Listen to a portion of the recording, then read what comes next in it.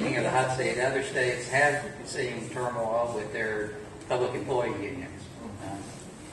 Dave Dennis mentioned Wisconsin, Scott Walker. Mississippi, we have a different situation because we don't have collective bargaining. Our public employees don't have a contract to renegotiate, which actually makes it a little bit more difficult in some ways for us to deal with it as a state. The reason that matters is because the public employee retirement system has $20 billion in assets, and people's retirement is not in jeopardy, so don't worry. But they have $30 billion in obligations.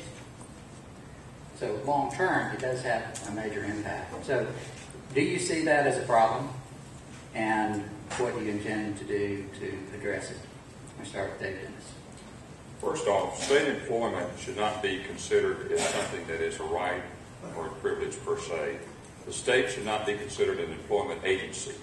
So to that extent, I don't think you'll get any disagreement with the 3 men up here. The state should not be in a position of making certain people have the ability to work. If they want to work, go get a job. If you happen to be in the state, great. Now, with respect to employee unions, we're a total open shop in our construction company. We have had union contracts where we might have a job site agreement on one particular job, but never any blanket deal. And that was simply because either you worked there or you didn't. So we would not be union, but we would pay a wage that candidly was less than we were already paying. So as you look at unions, it has been the death knell of business in this country. If you take unions plus NAFTA, that's why many of the industries, including what my father was in, which was Vanity Fair, women's lingerie, and cut and sew, but it left because of unions. It left because of NAFTA. So unions in any arena, be it private sector or in a governmental arena, I think ought to be outlawed. Let me back up on that. Outlawed in the public sector, not in the private sector. That should be their prerogative. In a union, in a public arena, where you have taxpayers funding it, should not be permissible. Bill Bryant. Was that a union question or about? That's a PERS question. PERS question, I thought so. I agree. We have very limited union in the state of Mississippi, but the real question that he asked was, well, how are we going to take care of retirement? Now, we made an agreement, not made it, years ago, we made an agreement with people that we said, if you go to work and pay into your retirement, when you retire, you're going to get it back. And I'm a man of my word.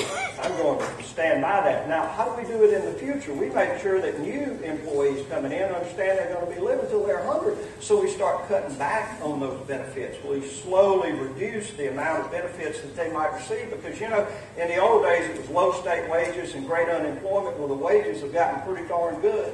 I can tell you they look pretty competitive out there. So we're going to have to say, abide by the agreements that we have. You can't take people's retirement away from them. Now, we did increase the part last year of the contribution of every state employee. I'm paying more. Every state employee is paying a little bit more because when it started back in the late 50s and early 60s, the state paid 1/3 and the employee paid 2/3. Now it's upside down. We're going to have to help right that, and we're going to have to do it with people who are coming into the system into the future and keep our word for retirees that are looking to us in their golden years. Hudson Holiday. Well, I wish I'd agree with Phil on some of this stuff. We have a contract with public employees. They went to work, they paid in, we promised them something, we got to live up to that.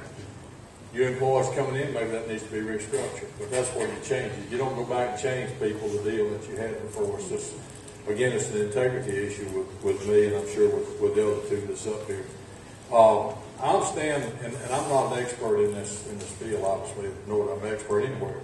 But the state, we increased their max, but then the state's held up on theirs. Isn't that correct? That's right. And so the state didn't have enough money, so the employees are paying more. Their paychecks are less, but the state's not matching it because of the shortfall of money. I know a lot of policemen and firemen are upset about that. But it's I want to make Mississippi and keep Mississippi competitive. And what I don't like is being able to call down to Jackson and have to call 3 times before you can talk to a live human being, number one. And have to talk to 3 of them before you can find out the answer to your question. Nothing against public employees. We work for county supervisors. I've got about 30% less people working for me today than started working for me 4 years ago. And we get better service. And it's easier to do business in Pearl River County today because we got less people.